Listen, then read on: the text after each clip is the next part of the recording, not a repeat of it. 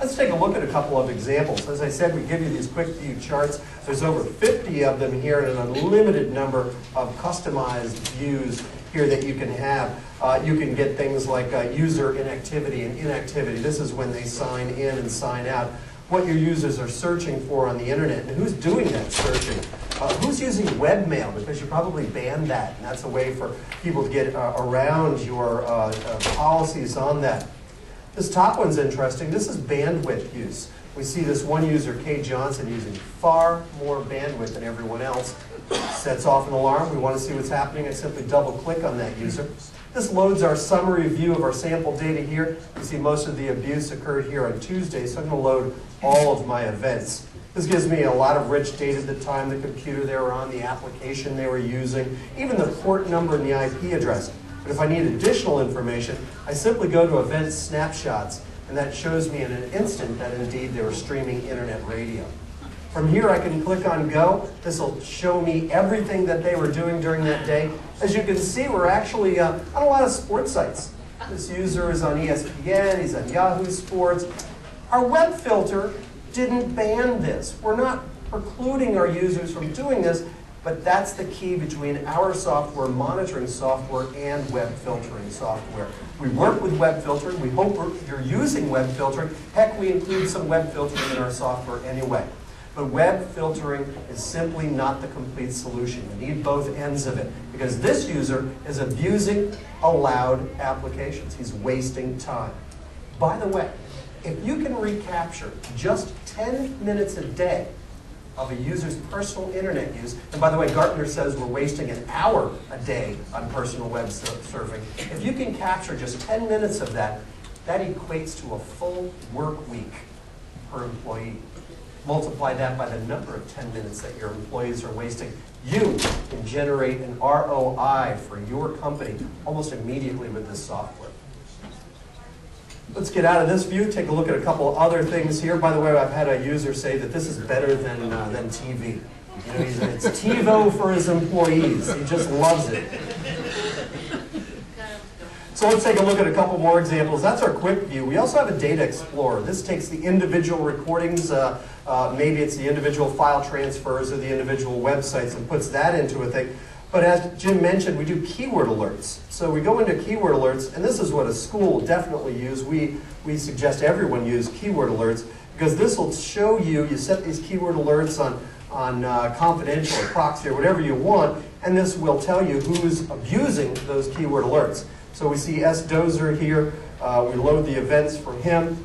We see the keyword alert is actually the word confidential. We certainly want to check that out. So I'm going to go to the event snapshots once again. Our software monitors multiple screens. And we see that they're using Yahoo Mail. We don't allow them to use Internet Mail, but there they are. They're actually copying confidential files. They're putting them into an email and sending them off to someone. I think we have a problem. And I think we just detected it. Data loss detection. That is Spector Soft 360. Productivity, data loss protection, and detection, and user investigations. This is our User Explorer. If you get Spector Pro, which is used for kids or very small organizations, or our Spector CNE Investigator, this is the screen you get, and here's where you can dig into the specific activities of a single user. And now you'll get a screen like this. This is the one that comes with Pro or CNE, and you'll see every website they visited, every email, chat, all their programs, everything they search for, all in one single screen, so you can investigate that if a manager comes at you and says that they have problems. All of these quick view charts can be turned into reports. We saw a sample of those earlier in the slideshow. You can automatically set those up to be sent to specific managers, IT, whoever you want. They can automatically be generated and emailed every week. You just look like the hero because you're delivering those on time every week. Search, we have a search utility within our software. So for example, we want to search for every instance of proxy or confidential or maybe a competitor's name. We simply go in there and search, and we're going to actually highlight every time we found that on here, so you'll be able to go in there and find out if users are circumventing your web filters by using proxy servers or one of 100 different ways to do it. Our management console, you can add different people to here. So if we want to allow more people to view more people, we can add them here. We're on the internet filtering right now. You can go in here and create internet filtering groups and rules. You can filter a user based on specific sites, even time. Maybe that guy who is searching sports sites, he does that every Monday so he can follow his fantasy football team. But if we allow him to do that before work and after work, but not during work, maybe we can turn him productive and still keep him with the ability of updating his fantasy football team and that kind of thing. That's Spector Pro. We come with 24/7 technical support. Our Ultimate Care program gives you unlimited support for the first year. That's 24/7. All of the updates, we're constantly updating our software because obviously, you know, there's new tools out there, new Web 2.0 applications, MySpace, Bebo, Facebook, Twitter, all the latest ones that we need to monitor. We're always our programmers are always there. If somebody can detect us using some spyware, we're raced to figure out a way around that. So you'll want to stay with our Ultimate Care concept so that you'll always have the latest upgrades of our software. As Jim mentioned, we do have evaluation software that you can try. By stopping by the booth, you can sign up for that. We also have webinars. We do webinars throughout the week.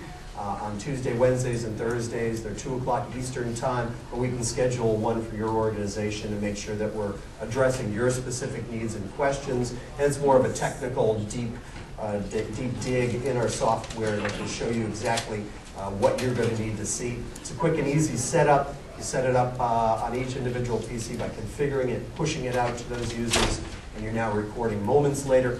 You're getting actual live data because we record for about 4 minutes on the individual PC. We copy it up to that SQL database and give you these unlimited dashboard views.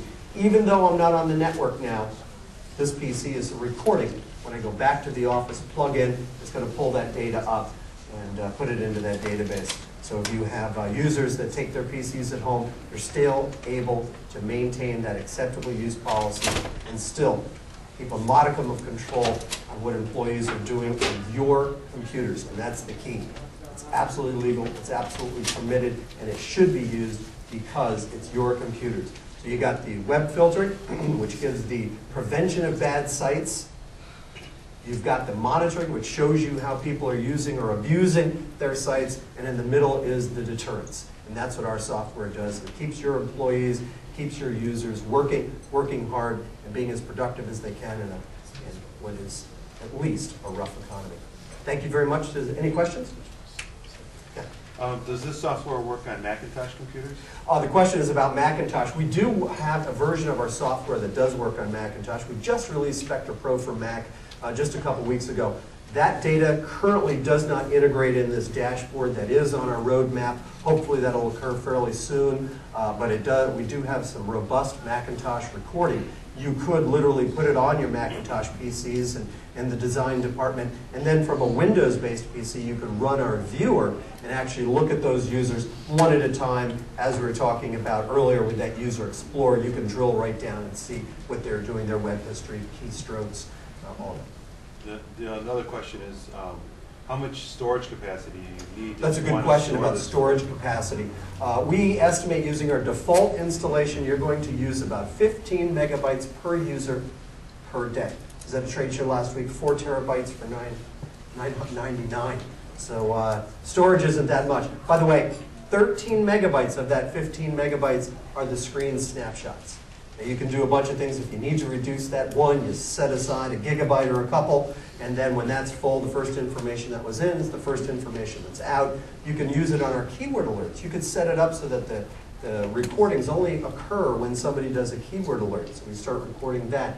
You can also set it up so that it's certainly in black and white and it's snapping less frequently. So there's ways around that storage capacity also. But 15 megabytes in today's day and age isn't that much.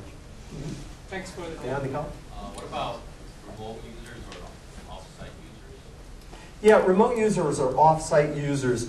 Our software, one of our new version of the software has added additional functionality so that you can tunnel in. You always could tunnel in through a VPN if they connect to your organization through VPN. We're going to copy that information. We're going to get that from them. But we've now made it easier to do just over a simple internet connection. So you'll be able to get that information and you'll be able to keep your remote users or your remote locations as productive as the main location, because it's all going to be there in a central database and you're going to be able to peer into that. And again, if I'm a user like I am and I leave for a week like I am this week, I'm still recording that information. When I go back to the office, I plug into the network, it takes that information and puts it on into our SQL database. Great. Thanks again. Make sure you stop by our booth. We're going to give you some additional information, sign you up, and we look forward to seeing you on one of our webinars. Thank you very much.